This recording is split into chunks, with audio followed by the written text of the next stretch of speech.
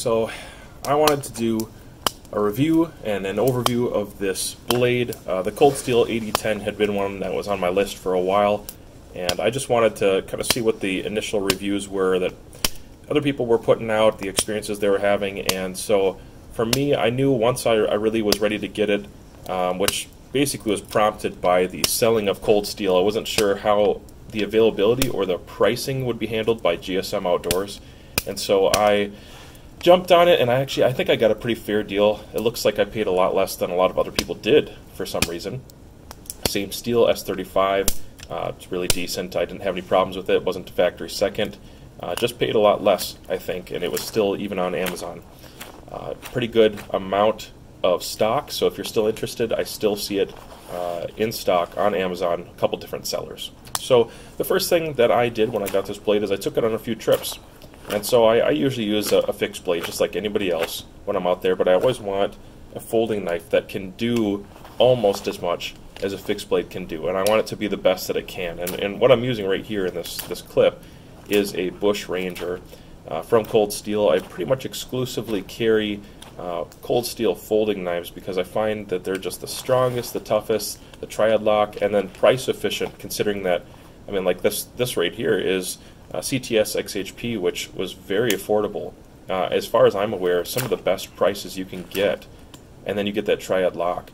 So really good steel. Usually the initial grind is pretty good, and so I wanted to just compare the AD10 and the handle, the contour of the blade against these others, and these are kind of like my core four right here.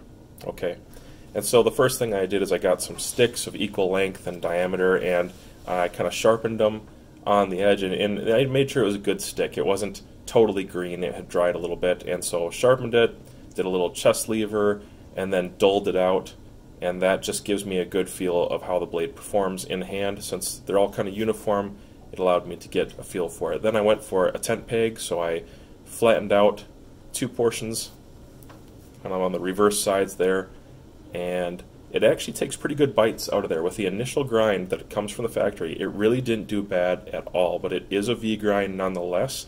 The broadness of the blade I absolutely love.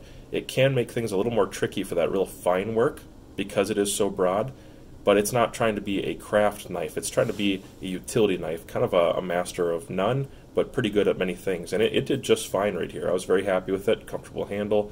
Took out the Ultimate Hunter.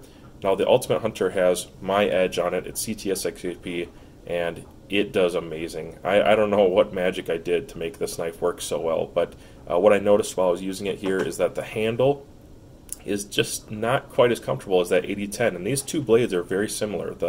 The Ultimate Hunter and the AD10 have different steel in my models because this is CTS XHP, but as far as the thickness goes, there's not a huge difference. The handles, though, the AD10 definitely takes it in comparison there. Still did really well. Went on to the Bush Ranger, which I have ranted about for a long time as having one of the best handles of any folding knife I've ever put in my hand ever, especially considering it still has a pocket clip and it's very carryable. Probably my kind of go-to outdoors knife. It takes huge chunks out, but again, I've modified the edge. This is not a factory edge. This is what I put on it. It's kind of a Scandivex, and it does have a thick blade stock, but you're looking at how well it cuts. I mean, it cuts right up there with some of my better fixed blade knives, and it's very comfortable. Nice touch with that handle, and that little kind of first finger position allows me to get a good grip. And then the Finn Wolf, which is pretty thin as far as blade stock goes, which is great. I actually like that. The edge is nice and thin, has a high grind, does really well, takes big bites, but then the handle is also thin. Fits well in your pocket, rides well in the pocket. It still takes big chunks out of the wood, you can see here, but I'm just not super happy with the way it feels in hand. My hand basically is getting kind of sore by the end of this, and all I did is a single tent peg notch. You know, it's just so small for my hands, my XL size hands. It's so small, but I still like it. I hold on to the knife, and I do value it. It's a good Scandi. Out of these blades that you're looking at right here, you know, what I ultimately came away with is the blade grind matters a lot. The handles and the handle scales, I've basically contoured all of these the way that I want them to be, which just meant sanding them down, sanding sanding the innards down a little bit, but the Bush Ranger still kind of had the best performance out of everything that you're seeing in this picture right here. When I put them in my hand and I gave them a good squeeze and just felt, you know, the AD10, it's very comfortable. It's very, very good.